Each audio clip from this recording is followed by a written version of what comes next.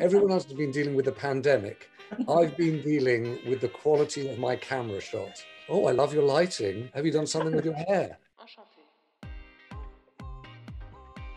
Carrying around his kitchen, swinging things around, high energy JJ with his second cocktail of the evening. Second/4. Now, as you see, I'm in the office and all the lights have gone off. I'm going to come to Sophie Hill. What brings me joy is being able to facilitate conversations that look like they would never happen. Crash through the surface where they can't hurt us. We're far from the shallow now. Oh, James, baby, we are far from the shallow now. Oops, you're on mute. Can't hear you.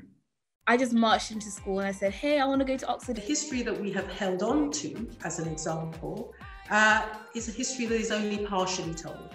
I'm from Reading and I'm 18 years old. Read it and weep, I did know that. Oh, my cupboard, I feel a bit, I wasn't prepared.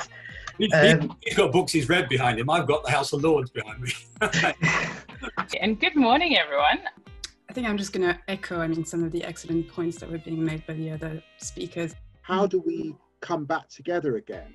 You know, where are the skills for tomorrow? Where are we teaching them? And so as long as we do not have young people in leadership, we cannot transition to a new system.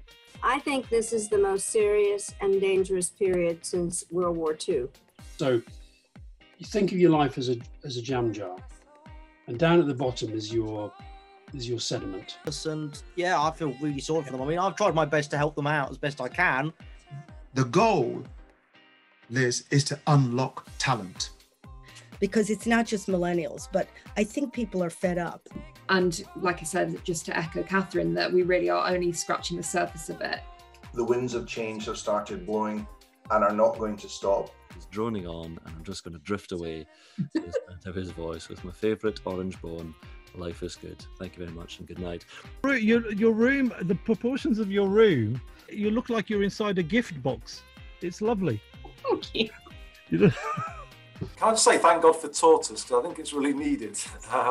Incredible that I'm managing to speak to David Miliband from Paris. You're on mute, I think. First of all, James, thank you very much for having me and welcome everyone. For people that were, when I was 13 and women's boxing wasn't even an Olympic sport, and I'm like, yeah, I'm going to be an Olympic champion one day, and they must have thought like, okay, everybody can dream.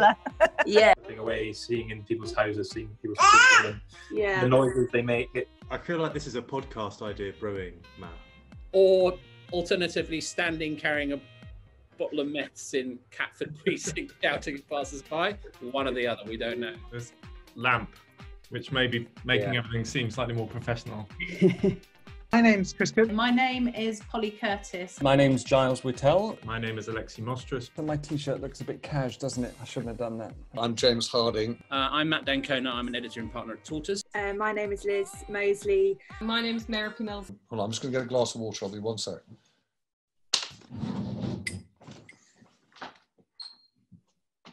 Lol.